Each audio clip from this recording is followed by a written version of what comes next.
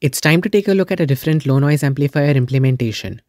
This one has a proper case at least, and to slide the PCBs out I had to undo the screw of the input BNC connector. It took a little effort because of how well the PCB fits, but I was able to get the guts out. Having the batteries on board is nice and the power switch even nicer. Disclaimer from the designer of the circuit under the shield, it's not very good and he does not recommend replicating it. There's surprisingly not much to this board. All the magic happens inside these ADA4523 chopper op amps with a very low 1/f corner frequency.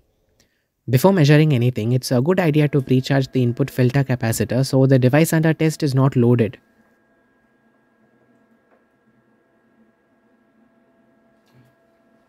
This is particularly important for precision circuits that don't like to be disturbed.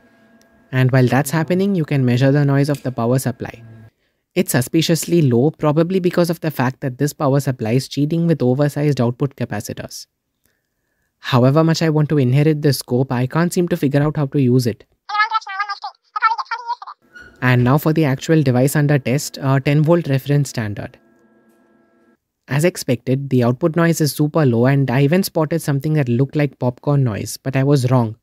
Those spikes are usually much higher in magnitude and longer.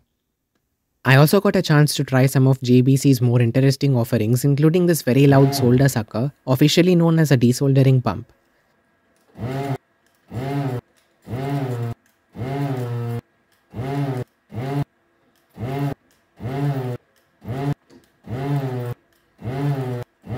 As much as I like to think this was nothing more than a gimmick, I'm beginning to like this thing.